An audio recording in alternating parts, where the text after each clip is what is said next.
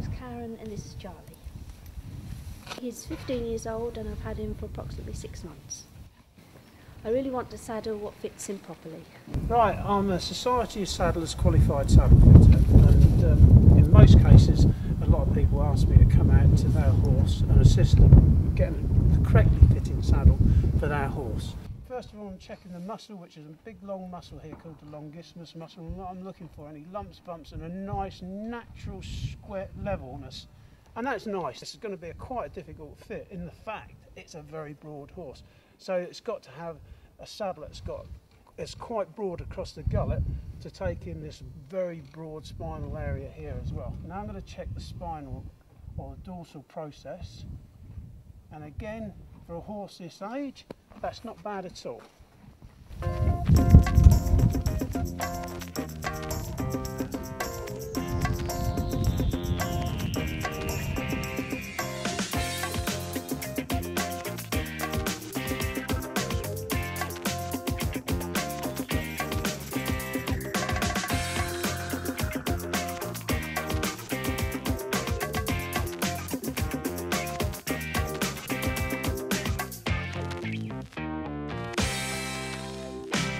Shall we try the most inexpensive in the Highland Cob, the ideal Highland Cob?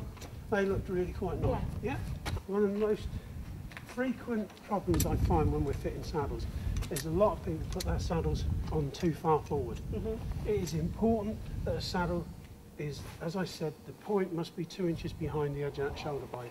It is so easy, and specifically when you have number on, to actually put the saddle too far forward on top of the shoulder. There's 2 inches of pivotal movement with the shoulder blade as the horse goes through its different gaits. So I cannot emphasise the fact, make sure that saddle goes back. A lot of people who use breastplates drag the saddle forward. That is only going to inhibit the horse's gait. Release the shoulder, you'll get a better movement, the horse will be happier. Providing you don't go beyond the last rib onto the loin area. The saddle is designed to sit level on the rib cage. Use that rib cage. Right, if I put direct pressure down on the pommel, I don't want to see any movement behind the saddle here. You can see how level the saddle is in the centre.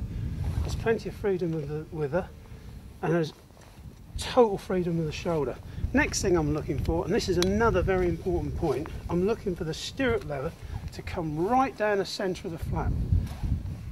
I'm looking for the stirrup to be just behind the girth, and then I know when the rider is on board that the heel will be level with the centre of the saddle. That I then know the saddle of the horse rider will be perfectly balanced in a perfect balanced riding position. What in effect you are in the saddle, you're stood up. All you're doing is going from standing position, dressage, GP, jumping. Your frame of your body doesn't actually move. So it's important to get this part at level.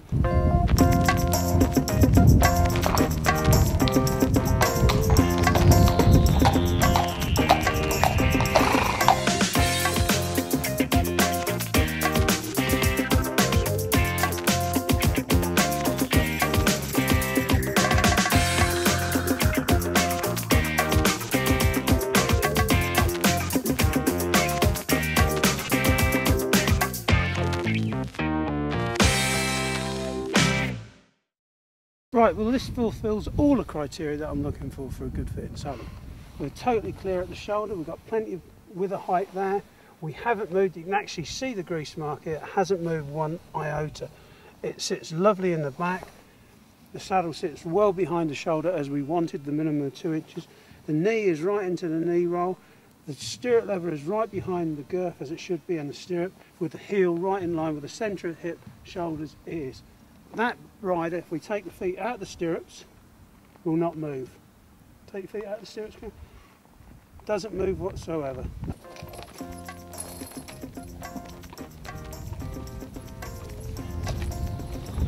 You see how we've got all the hair going in the same direction, a lovely outline of the saddle.